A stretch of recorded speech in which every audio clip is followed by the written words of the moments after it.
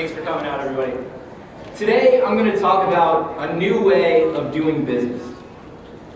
A way in which a business incorporates giving and charity into its business model, so that as the business thrives, a major social issue is addressed as well. And we've seen a lot of businesses do this in the last few years.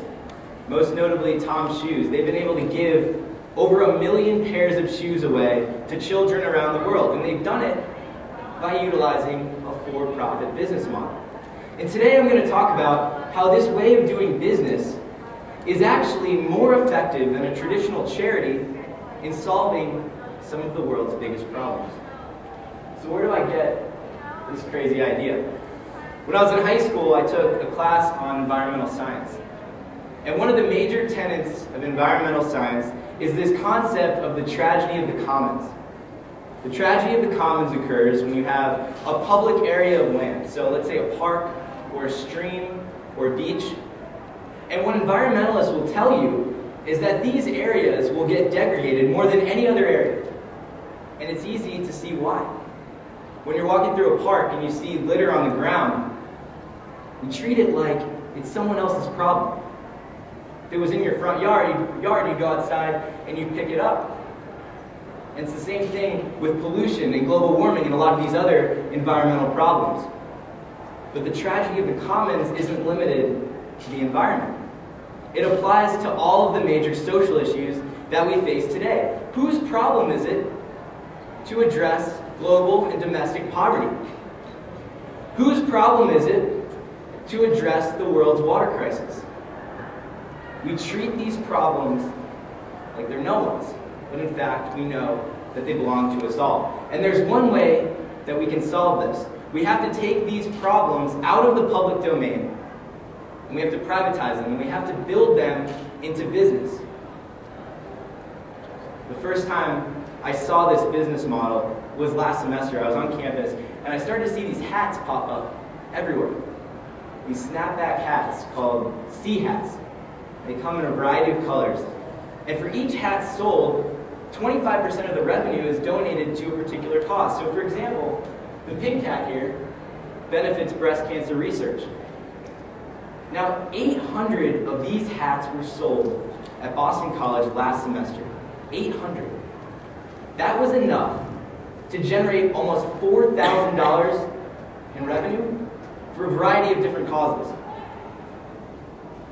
Okay, but we see charities able to donate this much money as well. So what's unique about this situation? Well, this $4,000 came from a bunch of broke college students, people that don't have a whole lot of money. But for some reason, when presented with a product that they really liked, that they really needed, these cool snapback hats, they wanted to give back.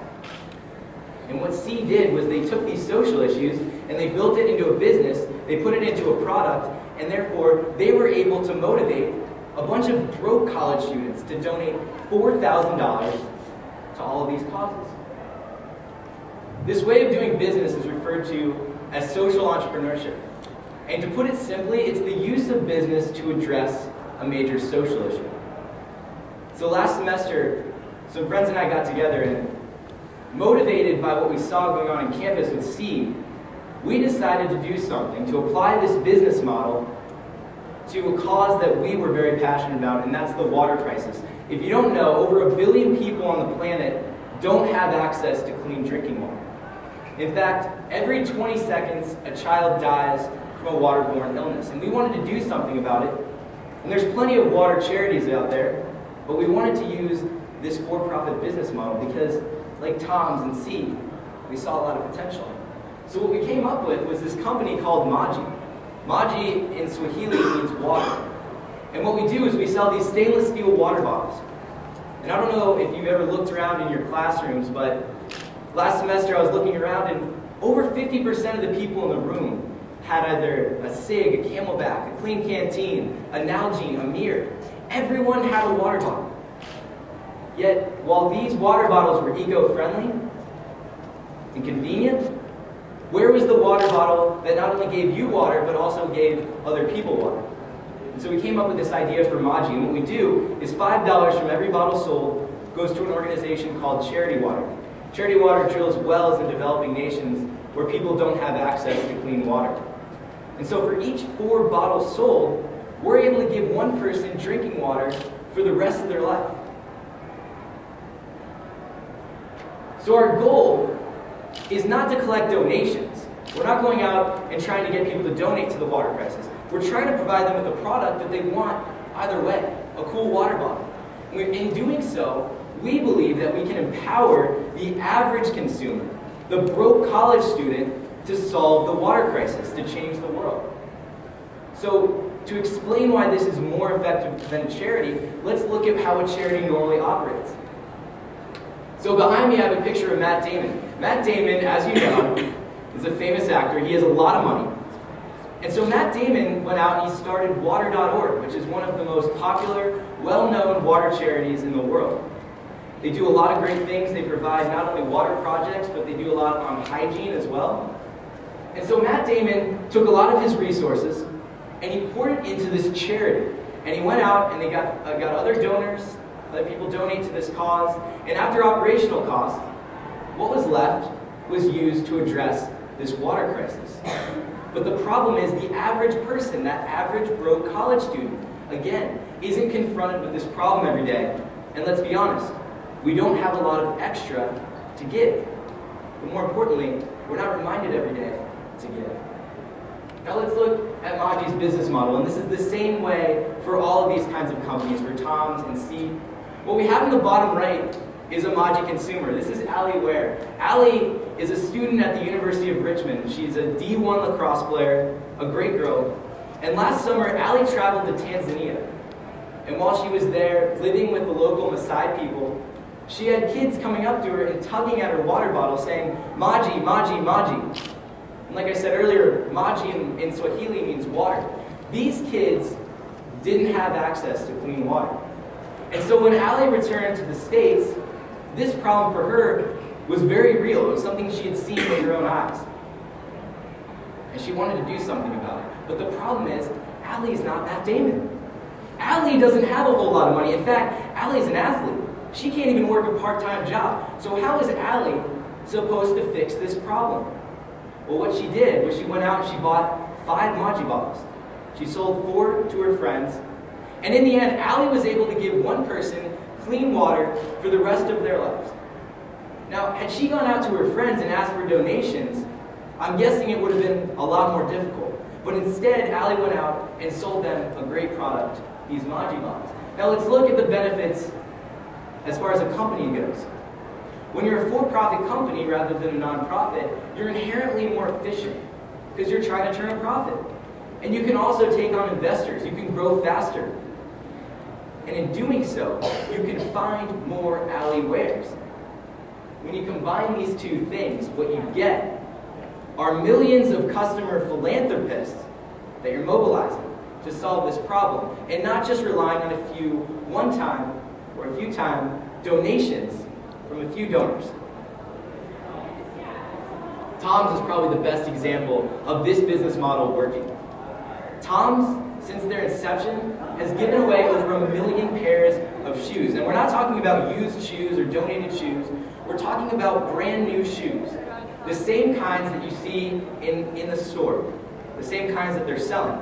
So for every pair of shoes that Tom sells, they give a pair away. Now, what if Tom's was a charity? Think about that. What if Tom's had gone out and just said, hey guys, I'm starting this project. I'm trying to give away shoes to these kids that don't have shoes. Will you donate? And I bet you a lot of people might have donated some shoes. A lot of people might have given some money. But would it have been sustainable? Would they have been able to give away 1 million pairs of shoes? They have repeat customers that come back every 3 months and buy another pair of Tom's. And in doing so, it's a sustainable business model that gives back to this cause. They've been able to do a whole lot of good. So I'll leave you with this. This is the future of business. And you're probably wondering, okay, that's great. What can I do about it? A few years ago, some companies started offering eco-friendly products. Just a few. But consumers went out, and when offered the choice between that eco-friendly product and the one that wasn't, they started to choose that eco-friendly product. And what happened? All of a sudden, every company started adopting these environmentally friendly ways of doing business. You saw your laundry detergent become more efficient. You saw your plastic water bottles become thinner and more eco-friendly. And pretty soon, almost every company out there had some kind of green initiative. We saw the same thing happen with nutrition. A few restaurants started offering healthier alternatives. And what happened? Customers started demanding those healthier alternatives. Even McDonald's had to revamp their menu. Chili's completely wiped their entire menu, started over from scratch. They had to do this because they were losing so many customers to the chains that were going healthier. These were not top-down changes. They were bottom-up. They were the customers demanding these kinds of products. Eco-friendly products, healthier products, and today we have the opportunity to demand socially conscious products. We have the opportunity to demand that companies do build giving into the way that they do business. And in doing so, what we can do is we can take those problems that right now sit outside of our normal way of doing things. They're in the public domain. They're like that park that no one takes responsibility from. We can pull it into private enterprise and confront the average consumer, give them the opportunity to give back to these problems. And in doing so, we can solve some of the world's most challenging issues, like the water crisis. Thank you.